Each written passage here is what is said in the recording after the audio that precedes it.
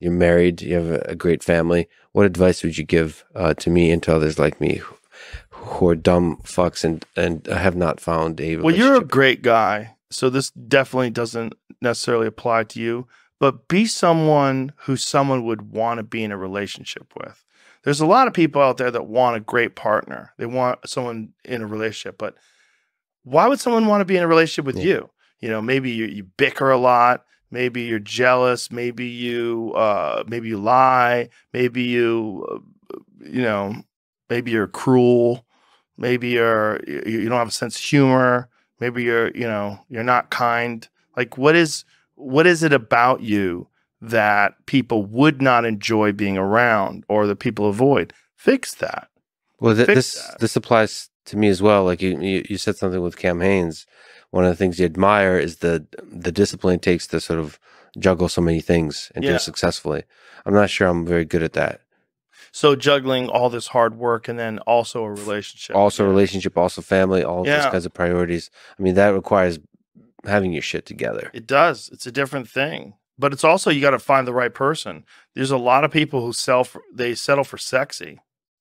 They settle for hot. Okay, They yeah. settle for the wrong person. Like you can get hot and nice.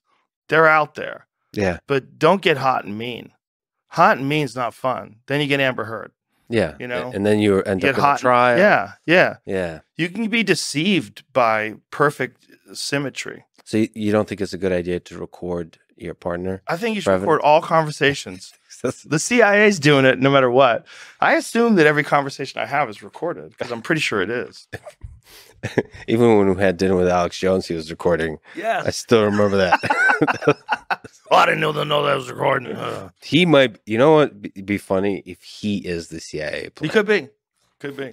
That'd be the but ultimate that's joke. my advice about relationships is be somebody and then also like find someone who you can grow with, right? You don't want to be with someone who doesn't share your values. You don't want to be with someone who makes excuses. You don't want to be with someone who's lazy or who's spiteful. You want to be with someone who's like genuinely kind. That's one of the things that I really love about my wife. And she's very smart and she works hard. She's a dedicated, disciplined person, but she's also really nice. That's one of the things I like the most about her. She's so nice. She's always smiling. And that energy is great. Yeah, I mean, you've seen us together. Yeah. You've hung around with us. She's fun. Yeah. She's a lot of fun. Yeah. She makes you just feel great to be alive. It's good to have people like that around you. She's happy. She's a happy person. She's happy to be around. That's the kind of people that you could have in your life as friends and as coworkers and as lovers and wives and husbands. You can find those people. They're real. And when you find those people, your life is better. Like to have a good tribe is very important.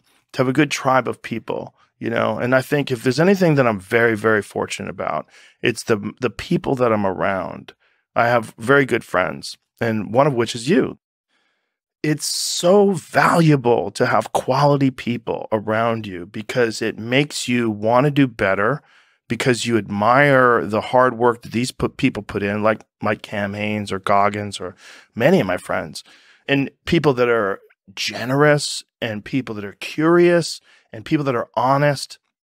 They inspire you to do the same, and it's extremely valuable. It's one of the most valuable things is to surround yourself with positive, healthy, friendly, generous people. That's why I cut out Tim Dillon from my life. I broke up with him. I thought you guys were getting married. No, it's over. It's none of those things. The toxic, nonstop, the nonstop conspiracy theories, the nonstop mocking of my Eastern European origins. It's just not healthy for me. Plus, he's physically abusive and a towering figure, both He's emotionally, a big boy. and physically. No, I love him. Okay, If he worked out, he would be a house. He's got brick such a house. large frame, you know.